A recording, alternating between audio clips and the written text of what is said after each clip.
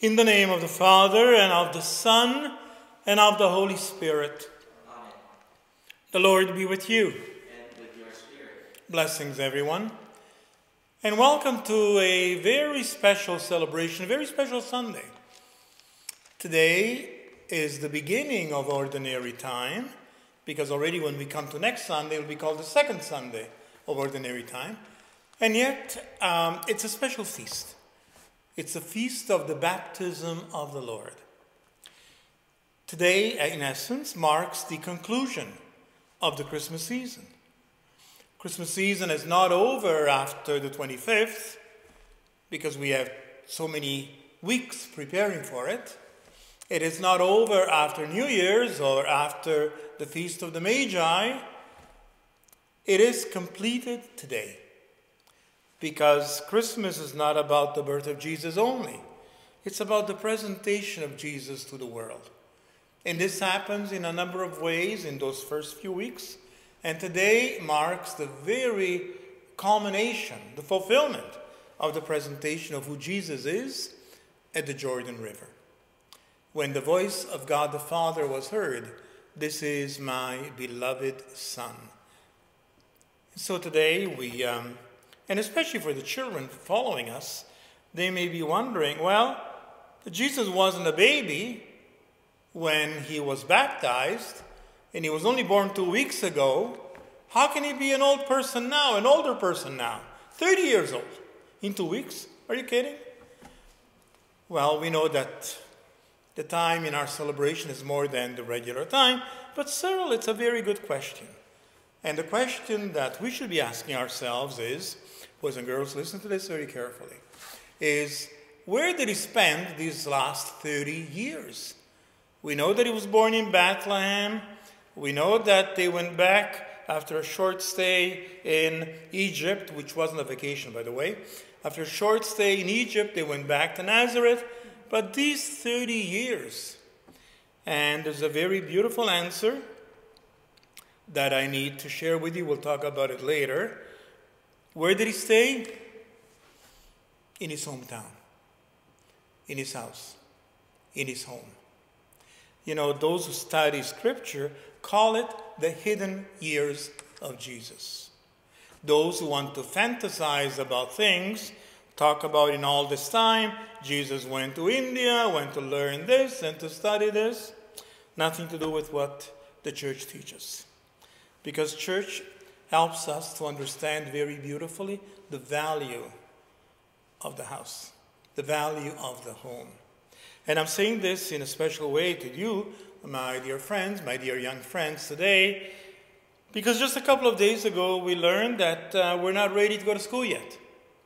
So we're going to be doing more learning at home, online learning, which is good.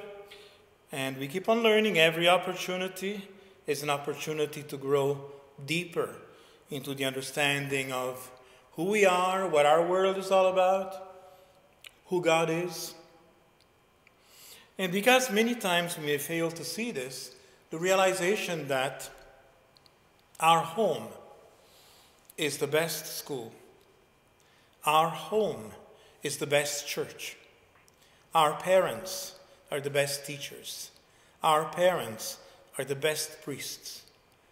And God uses all this. And then, of course, the church is the family of families. And so we give thanks to God. Many times we have failed to see this, to understand this. And to you parents, I know that in the last several months, so much more has been placed on your shoulders.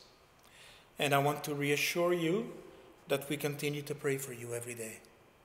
And so we begin our Eucharist today, Feast of the Baptism of the Lord, asking God forgiveness for our sins. Lord, have mercy. Lord, have mercy. Christ, have mercy. Christ, have mercy. Lord, have mercy. Lord, have mercy. Glory to God in the highest, and on earth peace to people of good will. We praise you. We bless you. We adore you. We glorify you. We give you thanks for your great glory. Lord God, Heavenly King, O God, Almighty Father, Lord Jesus Christ, only begotten Son, Lord God, Lamb of God, Son of the Father. You take away the sins of the world, have mercy on us. You take away the sins of the world, receive our prayer. You are seated at the right hand of the Father, have mercy on us. For you alone are the Holy One. You alone are the Lord. You alone are the Most High, Jesus Christ, with the Holy Spirit, in the glory of God the Father. Amen. Let us pray. O God, whose only begotten Son has appeared in our very flesh, grant, we pray, that we may be inwardly transformed through him, whom we recognize as outwardly like ourselves, who lives and reigns with you in the unity of the Holy Spirit, one God, forever and ever. Amen. A reading from the book of the prophet Isaiah. Thus says the Lord, everyone who thirsts, come to the waters, and you that have no money, come, buy and eat. Come, buy wine and milk without money and without price. Why do you spend your money for that which is not bread, and your labor for that which does not satisfy? Listen carefully to me and eat what is good, and delight yourselves in rich food. Incline your ear and come to me. Listen so that you may live. I will make with you an everlasting covenant, my steadfast, sure love for David. See, I made him a witness to the peoples, a leader and commander for the peoples. See, you shall call nations that you do not know, and nations that do not know you shall run to you, because of the Lord your God, the Holy One of Israel, for he has glorified you. Seek the Lord while he may be found. Call upon him while he is near. Let the wicked person forsake their way, and the unrighteous person their thoughts. Let that person return to the Lord, that he may have mercy on them, and to our God, for he will abundantly pardon. For my thoughts are not your thoughts, nor are your ways my ways, says the Lord. For as the heavens are higher than the earth, so are my ways higher than your ways, and my thoughts than your thoughts. For as the rain and the snow come down from heaven and do not return there until they have watered the earth, making it bring forth and sprout, giving seed to the sower and bread to the one who eats, so shall my word be that goes out from my mouth. It shall not return to me empty, but it shall accomplish that which I purpose, and succeed in the thing for which I sent it. The word of the Lord. Thanks be to God.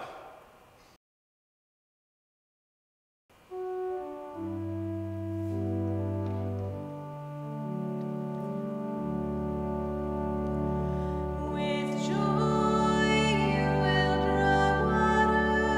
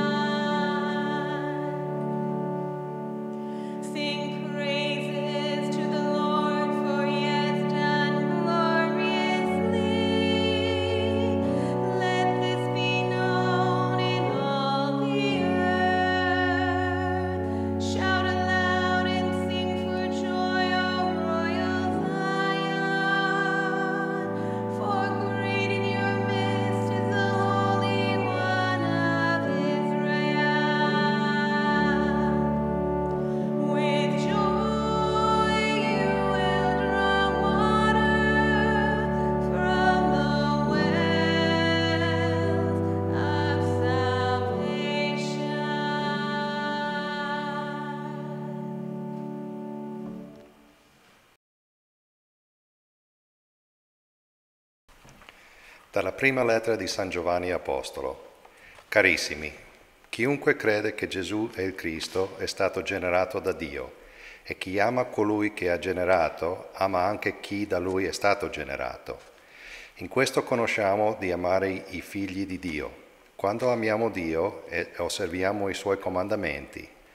In questo infatti consiste l'amore di Dio, nell'osservare i Suoi comandamenti, e i Suoi comandamenti non sono gravosi. Chiunque è stato generato da Dio vince il mondo, e questa è la vittoria che ha vinto il mondo, la nostra fede. E chi è che vince il mondo se non chi crede che Gesù è il Figlio di Dio?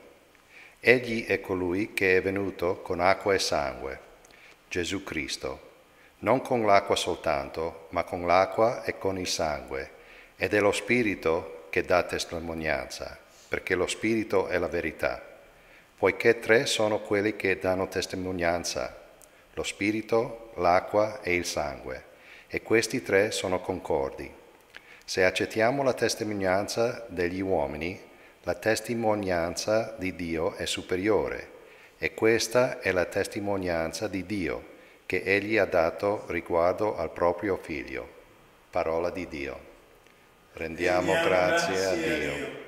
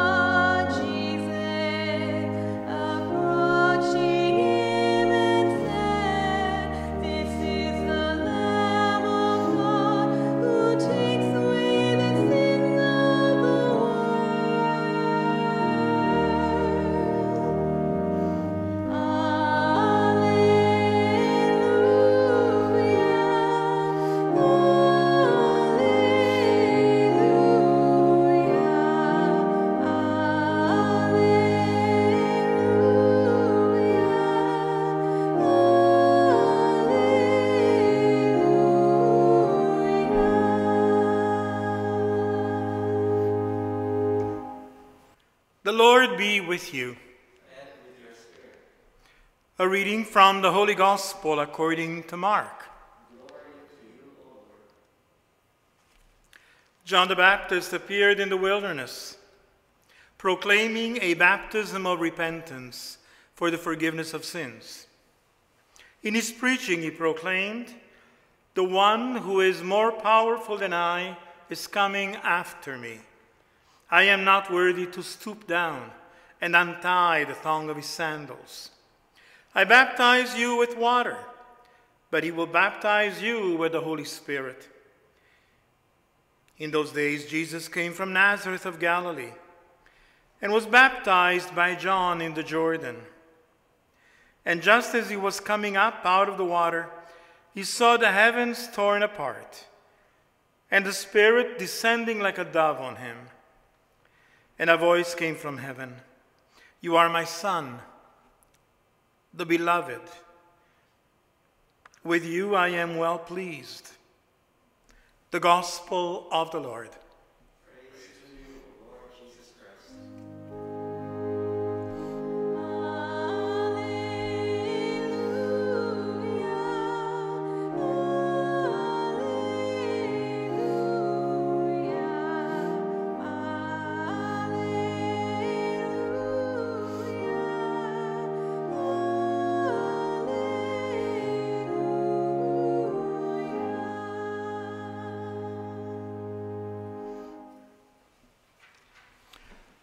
I trust you're all well and that with this day, as we bid farewell to our Christmas season of this year, I trust somehow, even though in a different way, this Christmas season has enriched us in many ways. At least I pray for that. Long before I became a priest, I was introduced to the figure of a man, the story of a man, that has been part of me, even though in a way a quiet part of me, but very much present in me since then. And this person's name is Charles de Foucauld. How do you like my French? Charles de Foucauld. A man who lived in the middle of the 1800s until sometimes after the beginning of the 1900s. He was an aristocrat. He was in the military. But a man who was always searching for something. And he gave up both the military, the aristocracy, and kind of dwelt in the simplicity and the humility of life. And where was the place they could encounter this? In Nazareth.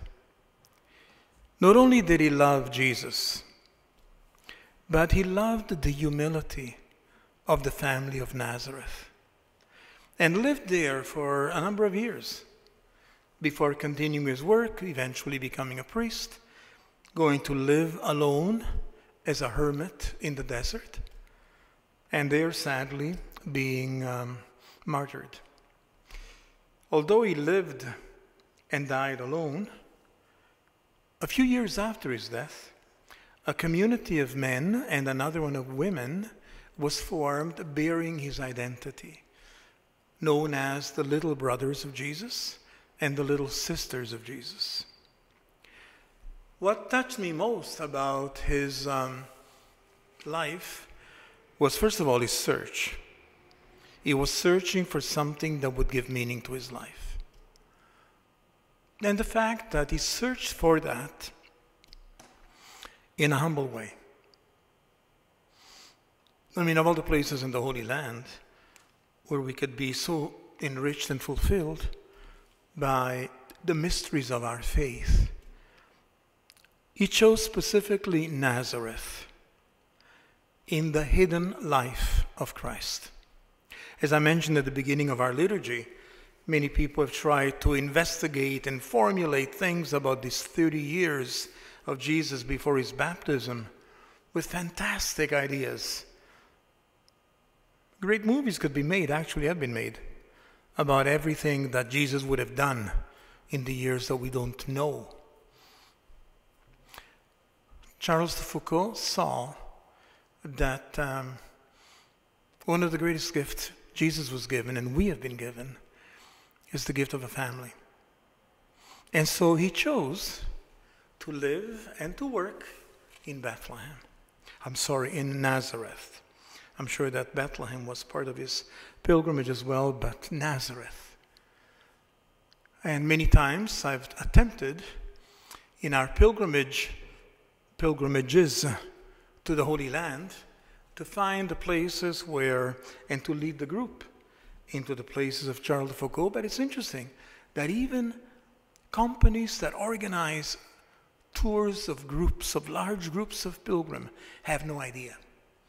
And so one year when I was finishing my studies in Milan, and 3 of my friends from Epiphany of Our Lord came over to share a few days with me before coming back to Canada, we all decided to go for a week to the Holy Land. And being just a few of us, we actually managed to go where Charles de Foucauld lived. A very humble place. And we just prayed there. Now, for Charles de Foucauld, Nazareth was so important. They lived years there. Years. When the pilgrims go to Nazareth, and I've done that many times, it will be changing from now on. We go through the Church of the Annunciation, the house of Joseph, the synagogue of Nazareth, at the Fountain of Mary. And if we include lunch, we'll spend at the most half a day. At the most. Charles de Foucault spent years because he understood that so much happens in the ordinary way of life. So much. And Charles de Foucault, that this year we believe will be officially canonized a saint, and I think everybody will get to know him then, understood that and lived by that. There was a phrase in his theology, in his spirituality, that is what touched me the most about him. And the phrase is this: Jesus is the master of the impossible. So try to think of that. Try to keep that in your heart. Jesus is the master of the impossible. And the logo that he used, and that his community, what the community was formed after his passing, has using, is basically a heart surmounted by a cross. Because when our hearts have enthroned that cross in them, there's nothing else that we need.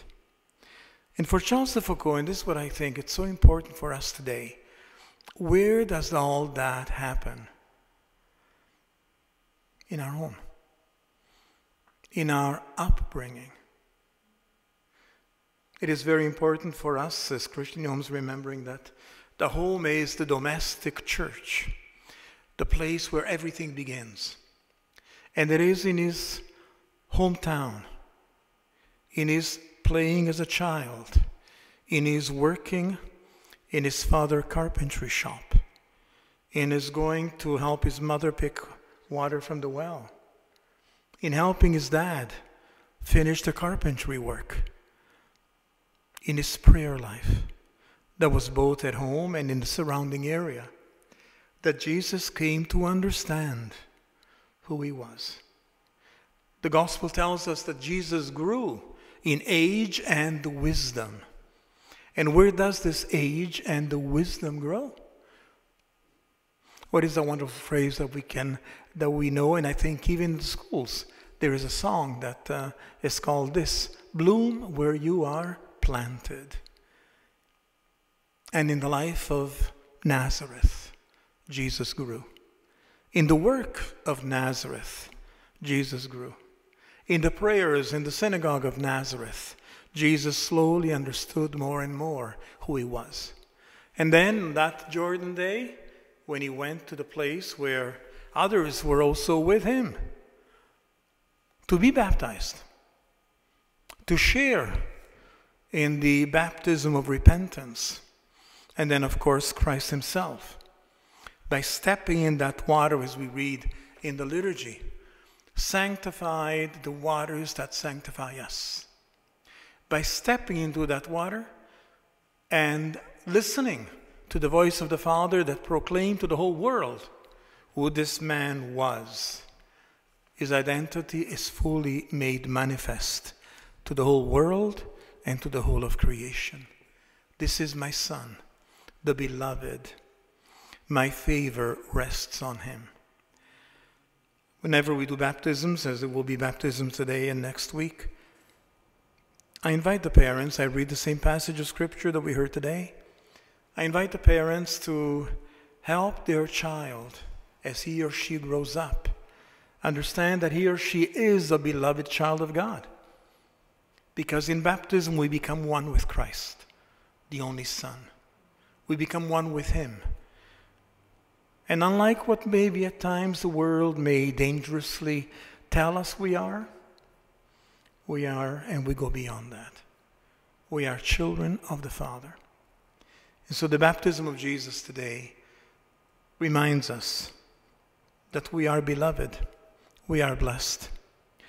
And today, once again, I thank God for the gift of all these years, helping me see in the life of Charles de Foucault and to understand how important family life, humility, daily life, daily work is in helping us understand who we are and becoming more and more the people God has made us to be.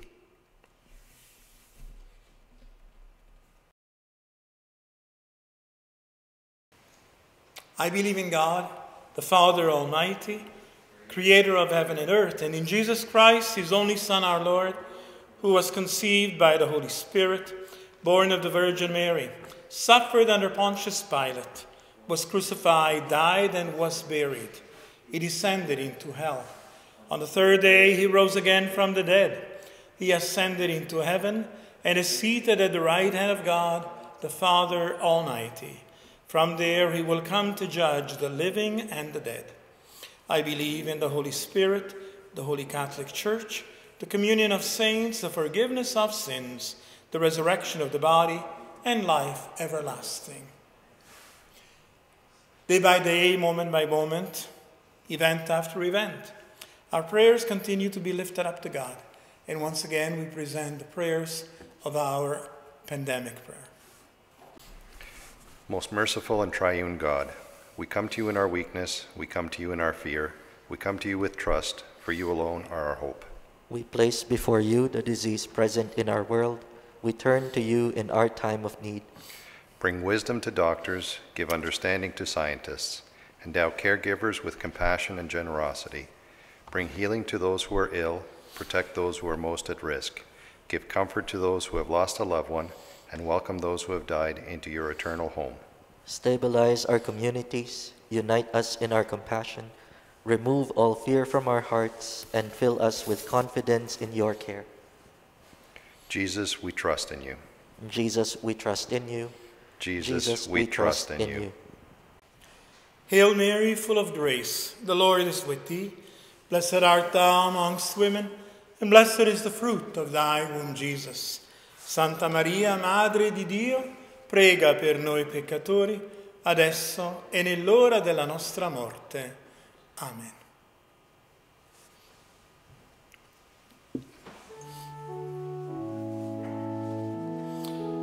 Benedetto sei tu, Signore, Dio dell'universo, dalla tua bontà abbiamo ricevuto questo pane, frutto della terra e del lavoro dell'uomo, lo presentiamo a te, che diventi il cibo di vita eterna. Benedetto nei secoli il Signore.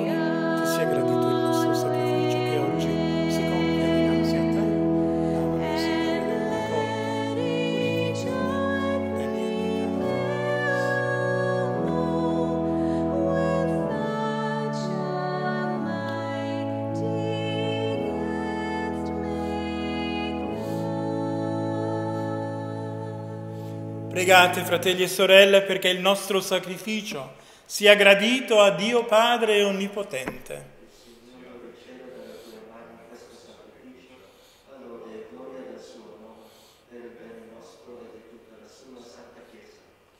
Accept, O Lord, the offerings we have brought to honor, the revealing of your beloved Son, so that the oblation of your faithful may be transformed into the sacrifice of him who willed in his compassion to wash away the sins of the world, who lives and reigns forever and ever.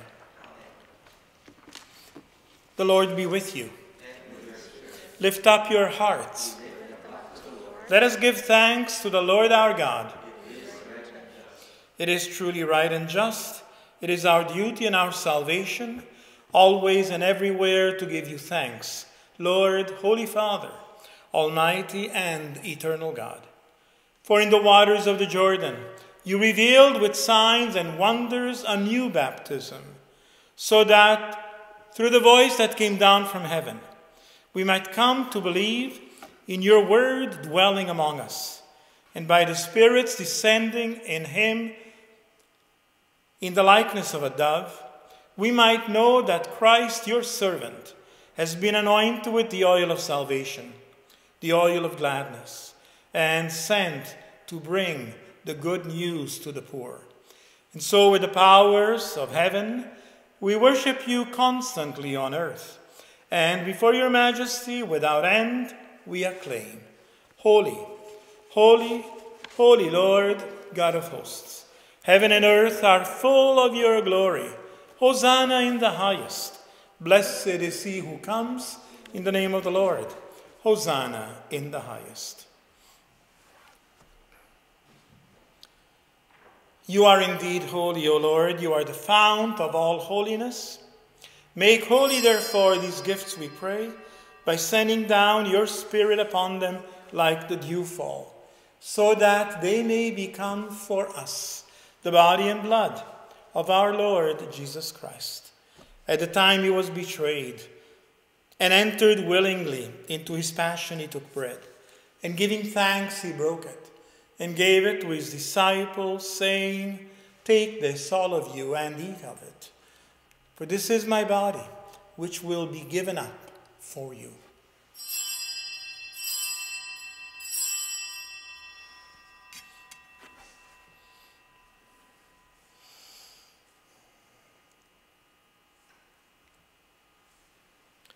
In a similar way, when supper was ended, he took the chalice, and once more, giving thanks, gave it to his disciples, saying, "Take this, all of you, and drink from it. For this is the chalice of my blood, the blood of the new and eternal covenant, which will be poured out for you and for many, for the forgiveness of sins.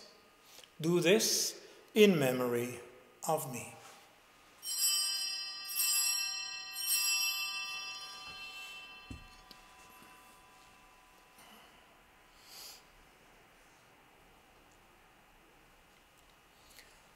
The mystery of faith. We proclaim your death, O Lord, and profess your resurrection until you come again. Therefore, as we celebrate the memorial of his death and resurrection, we offer you, Lord, the bread of life and the chalice of salvation, giving thanks that you have held us worthy to be in your presence and minister to you. Humbly we pray that partaking of the body and the blood of Christ, we may be gathered into one by the Holy Spirit.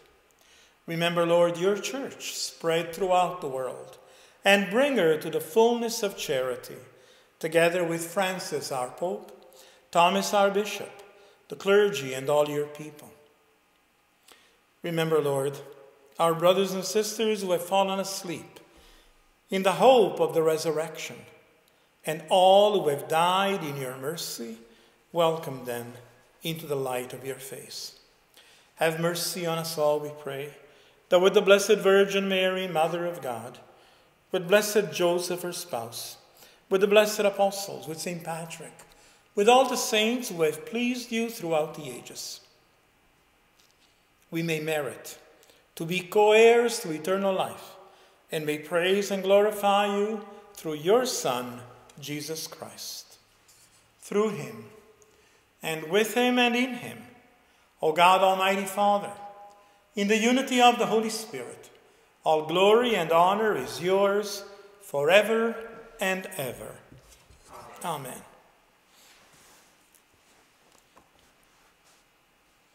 At the Savior's command, and formed by divine teaching, we dare to say, Our Father, who art in heaven, hallowed be thy name. Thy kingdom come, thy will be done, on earth as it is in heaven. Give us this day our daily bread, and forgive us our trespasses, as we forgive those who trespass against us.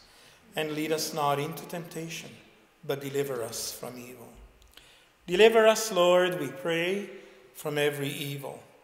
Graciously grant peace in our days, that we, with the help of your mercy, may be always free from sin and safe from all distress, as we await the blessed hope and the coming of our Savior, Jesus Christ. For the kingdom, the power, and the glory are yours, now and forever. Lord Jesus Christ, who said to your apostles, "Peace I leave you, my peace I give to you." Look not on our sins, Lord, but on the faith of your church, and graciously grant her peace and unity, in accordance with your will, who live and reign forever and ever. Amen. And may the peace of the Lord be with you always. And with your spirit.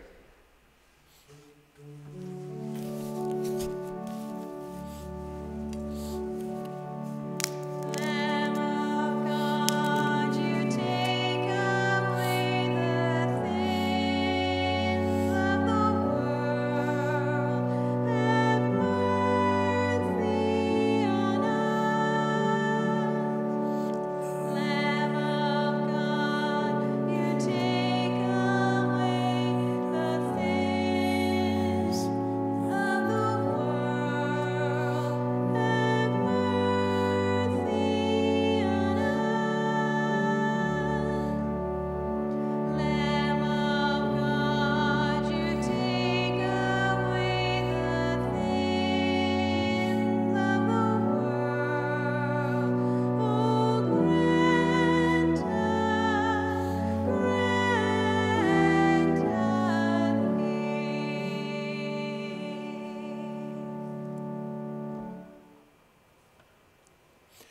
Behold the Lamb of God. Behold him who takes our sins away. Blessed are they who are called to the supper of the Lamb. Lord, I am not worthy that you should enter under my roof, but only say the word, and my soul shall be healed. By the blood of Christ, lead us to everlasting life. Oh, let all who thirst, let them come to the water, and let all who have nothing, let them come to the Lord without money, without price. Why should you pay the price except for the Lord?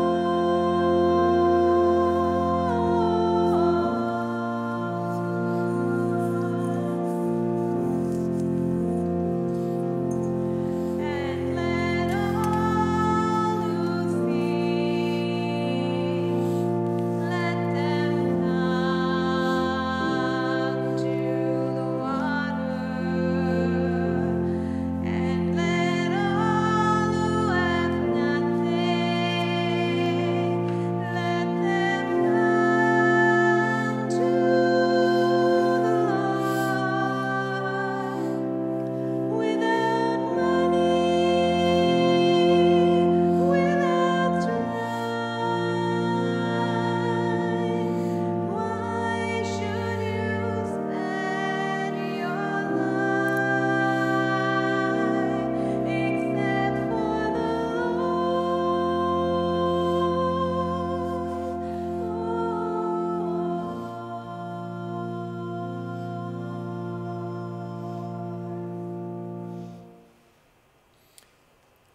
For anyone unable to receive spiritual communion, the sacramental communion now, please be fed with the words of the spiritual communion we are now reciting. My Jesus, I believe that you are truly present in the most holy sacrament of the altar.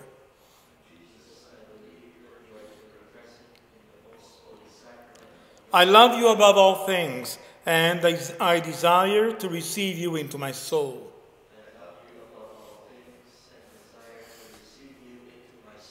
Since I cannot at this moment receive you sacramentally, come at least spiritually into my heart.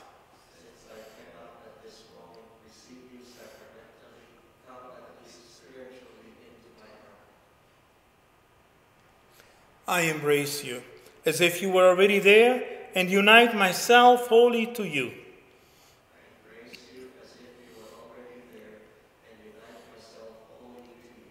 Never permit me to be separated from you.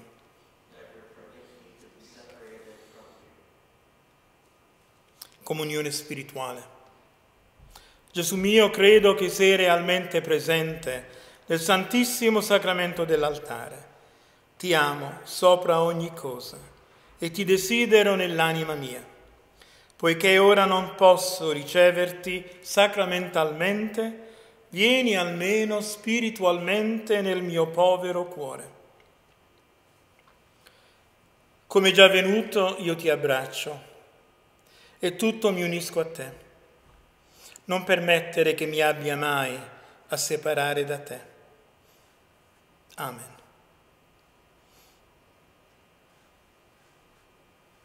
Let us pray.